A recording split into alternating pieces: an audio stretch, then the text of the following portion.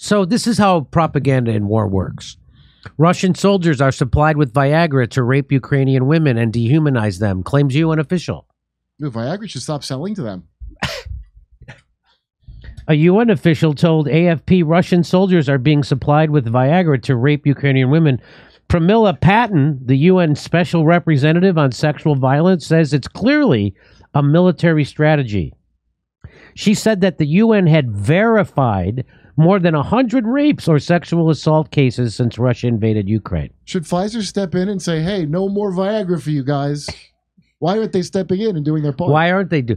Well, it turns out that's bullshit, of course. That's called war propaganda. Oh. But I like that Business Insider just prints it uncritically. And then at the end it says, top editors give you the stories you want, delivered right into your inbox each weekday. Do you want some propaganda delivered right in we'll give you the Russia hate stories you like. I'm relieved because I knew Pfizer wouldn't let me down by supporting this. That's right.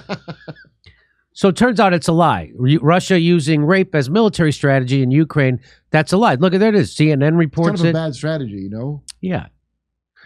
And here's from Max Blumenthal. The entire Western media and Slavoj Žižek promoted a UN envoy's claim that Russian soldiers were on a Viagra-fueled rampage in Ukraine. You see, the Russians and the suffering succotash, they take it as a Viagra, and this is what they do in Ukraine.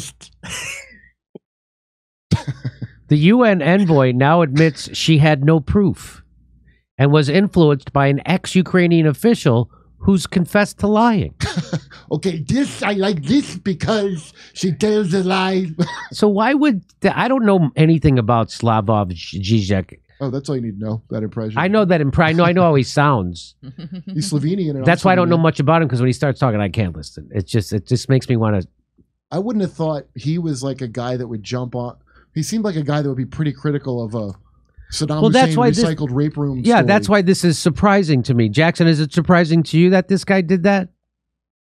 Based upon how much Slavoj sniffs in every sentence, I think he might be coke buddies with Zelensky.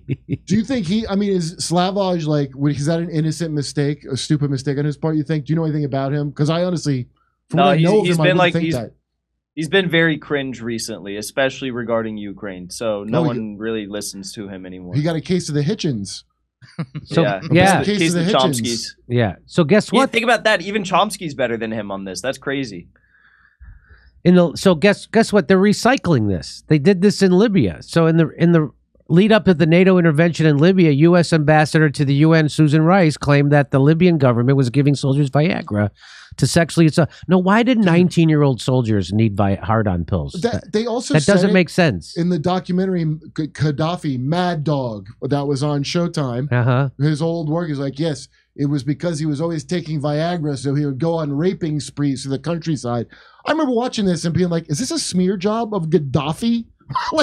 So this is what they use to justify intervention. So they this is the old playbook, and Slavoj Žižek, he fell for Hussein it. And the guy who supposedly was his body double, and they made a movie about it. Yeah. Turns out that guy never served, and there's no record of him ever. That whole thing's nonsense. Really? Yep, that guy's a liar. So here's what the woman from the UN said. She was in an interview with a French news agency, and she said all the indications are there. When women are held for days and raped, when you start to rape little boys and men, when you see a series of genital mutilations, when you hear women testify about Russian soldiers equipped with Viagra, it's clearly a military strategy, the UN envoy confidently proclaimed. Wouldn't they give them Cialis so they can choose when they attack the women, rather when they're ready? Right? Instead of immediately having to. So that was on October 14th. She said that... And now here she is at November 10th. She was on a phone call or Zoom call with pranksters. Vladimir, whatever his name is, and Alexei Stoyanov. They're better known by their aliases Vovan and Lexus. And so they get an interview. They trick her. This is great. I love when this happens. I like their work, these guys. Yeah, me too. Yeah. So they say to her, hey, do you have any proof of the Russian rape thing with the Viagra? Do you have any proof of this, that you've been spreading this lie? And here's what she says. I ask you because you know that Russians also try to post it as a fake, because you know that is a very problem. So I would like to ask you: did they provide you any proofs of it was a Viagra? No. I don't. Like I said, it's not my role. No proof. She just said it. No proof. And then she's going to explain why they don't have any proof. She goes, it's not my role to have proof. To go and investigate. I sit in New York, in an office in New York, and I have an advocacy mandate. Oh, great. My role is not to investigate. The investigation is going on by the Human Rights Monitoring Team and the International Commission of Inquiry. In their report so far, there is nothing about Viagra. So why are you saying that then?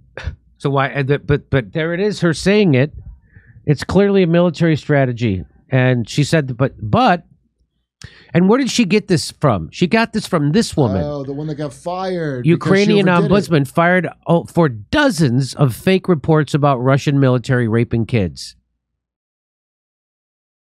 Yeah.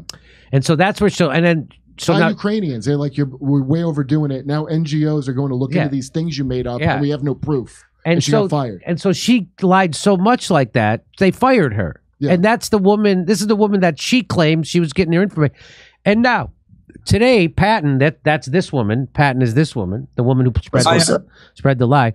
Today, Patton occupies a UN position created by Hillary Clinton, where she recycles baseless regime change narratives from over a decade ago to fuel the latest intervention charade in Washington. That's from Gray Zone.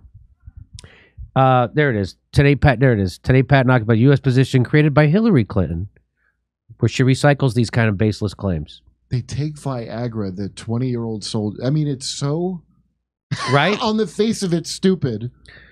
And people fall for it. Like my friends, people that I go to dinner with, fall for this shit.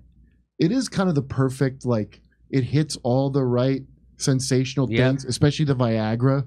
Like, oh my God, I take that. To use it for evil that way. Evil. I only use Viagra for good. Why is it that this UN position will spend years and years and years and millions of dollars investigating all these Viagra stories that we know are bogus about Libya or about Russia and Ukraine, but they're not going to ever investigate the sexual exploits of like Jeffrey Epstein and his associates? They're never going to like try to find out who those guys were, and they're never going to try to find out where the virus came from. As Jeffrey Sachs has told us, they have no interest in investigating that. We'll see you November 19th and 20th in Austin, Texas. November 26th, that's the Saturday after Thanksgiving, in Burbank. And then all December, we're going to be in Los Angeles doing Friday night shows. Go to jimmydore.com for a link for all the tickets and become a premium member. While you're there, you get all of our videos unedited. jimmydore.com, not Jimmy Dore Comedy.